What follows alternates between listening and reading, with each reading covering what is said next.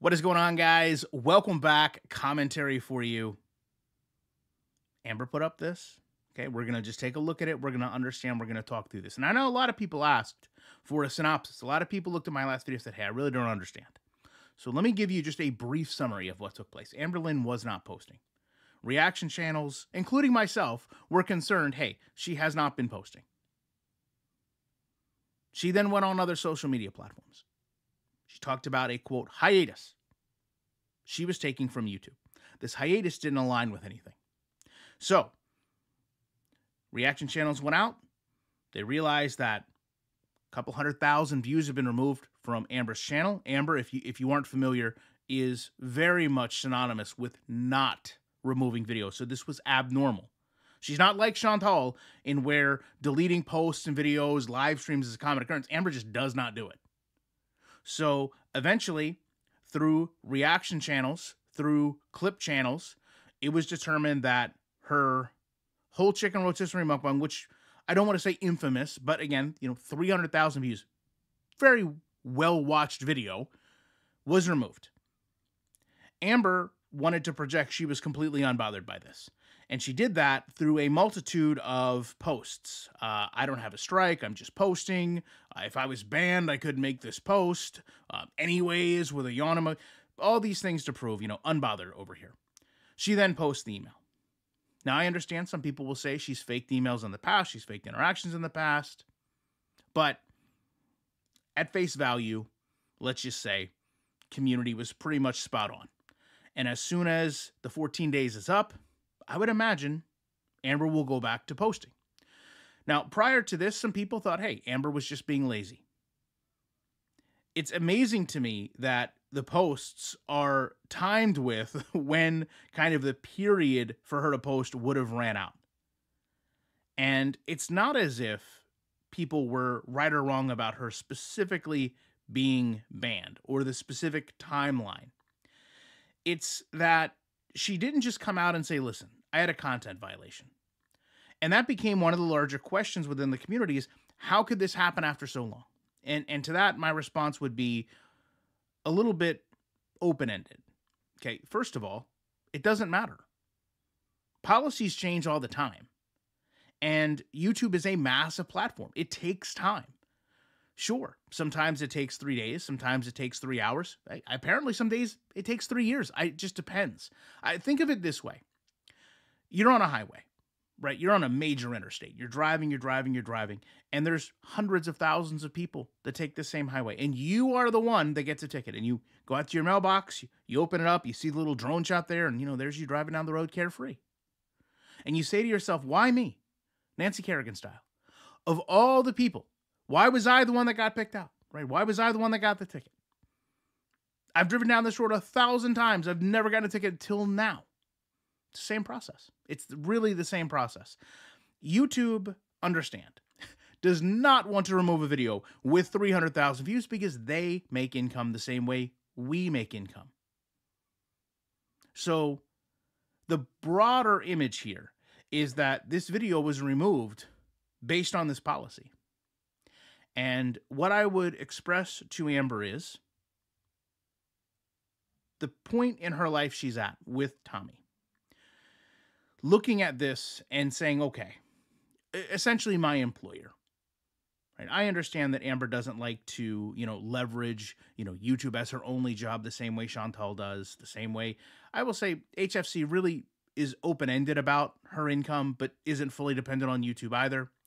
I find it interesting that none of them want to just come right out and say, listen, I'm dependent on this, in large part. This is what I do for income. It's okay. There's a lot of creators on this platform, and many of them want to get to the point where they can sustain their life based solely off content creation. One of the big reasons for that, I'll just give you an example with myself, is you have so much freedom, right? Not just of your time, but freedom over how and when you work, how effectively you can work.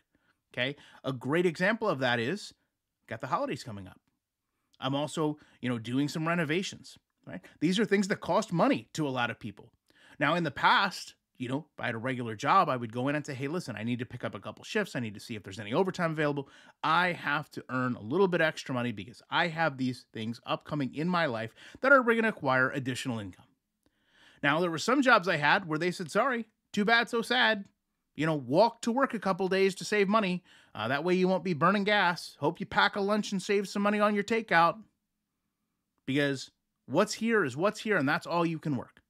Then I had other jobs that said, sure, work 12 hours a day. We don't care. But with YouTube, there's a lot more control. If you want to post 2 videos a day, if you want to post an extra video a week, you can do all those things, and you can find ways to generate more income for yourself. And that's very attractive to someone that is working. So the fact that Amber gets essentially a hiatus, as she likes to call it, away from the platform does impact her. But more importantly, as I said, with everything going on with Tommy, she should look and say, okay, my employer, okay, for lack of a better term, my employer is looking at this and saying, hey, this is hurting you to the point we're no longer going to allow it to be platformed. And she should say to herself, listen, to some degree, I'm under a microscope here. To some degree, I guess, if we're going to make at least one Chantal reference, Sala would be very pleased with what's hitting the fan or what could potentially hit the fan if they continue to look at my channel. And I should really, really focus on changing my content. It also comes down to honesty and transparency. Because I think there's a lot of people that look at this and say, okay, these people just post when they need money. The end of the month with Chantal or with Amber, it's, not consistent posting. Why she couldn't just come out and say the truth? Why she can just come out and say, listen, this happened. Is it embarrassing for her? I would imagine.